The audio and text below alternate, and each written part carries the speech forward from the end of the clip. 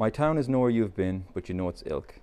A roundabout off a national road, an industrial estate, a 5-screen cineplex, a century of pubs packed inside the square mile of the town's limits. The Atlantic is near. The gnarled jawbone of the coastline, with its gull-infested promontories, is near. Summer evenings, and in the manure-scented pastures of the satellite parishes, the Zen bovines lift their heads to contemplate the V8 howls of the boy racers tearing through the back lanes.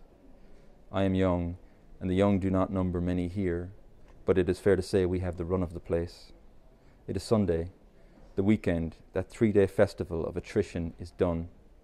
Sunday is the day of purgation and redress, of tenderized brain cases and seesawing stomachs and hollow pledges to never ever get that twisted again. A day you are happy to see slip by before it ever really gets going. I think it's a pretty exciting time to be a young writer in Ireland today.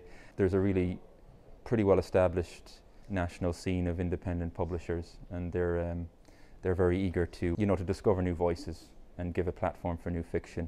Things like the Rooney Prize, is very important to help promote recognition of those new voices as well, in tandem with getting published. So it's definitely a very exciting time, and I know there's even more younger writers again coming up behind me. I'm 34, and there's already another generation behind me. It was a great surprise, and it was a terrific honour to be a recipient of the Rooney Prize.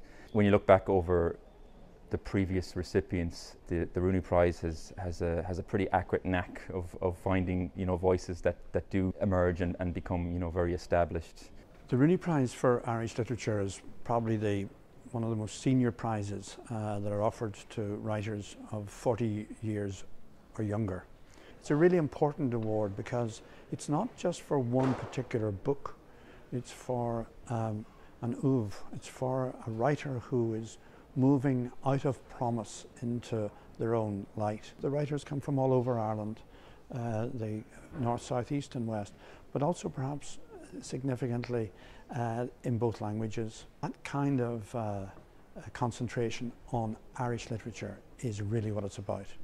Well, it's wonderful to win any prize. A prize is a prize is a prize, but winning the Rooney Prize, I think, is especially celebratory and encouraging, and gives a writer great confidence, because being a prize for early work, it comes at a crucial time in their writing development. The Rooney Prize back in 1977 meant such a great deal.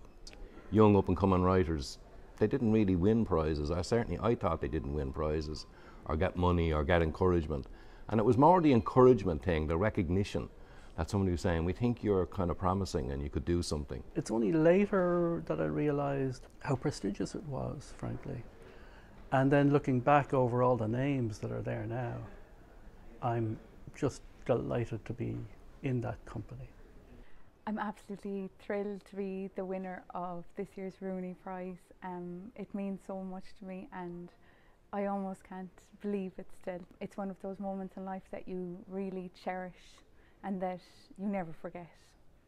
I'd imagine that the biggest difference that the Rooney Prize will make to my career as a writer is that it will allow me time to focus on my craft and time to write more books, which is invaluable really to me at this stage of my development. Agus Tom Harveh Buíoch the Winchery Rooney Gasocht an Dúshaw Hortdom, and I'm extremely grateful to Trinity College and the Rooney family, of course, for this extremely generous prize. It means so much to me.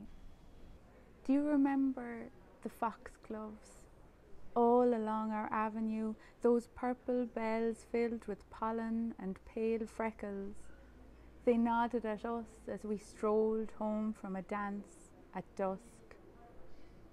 Miri ni she, mother said, fairy thimbles and butterflies and bumblebees. Do you remember? The foxglove blossoms were everywhere, tall, leafy, lush, and nodding, always nodding. Birdsong and bicycle bells lit the air when we strolled home from the dance. At dusk, the foxgloves were plump, soft pops between fingers and thumbs.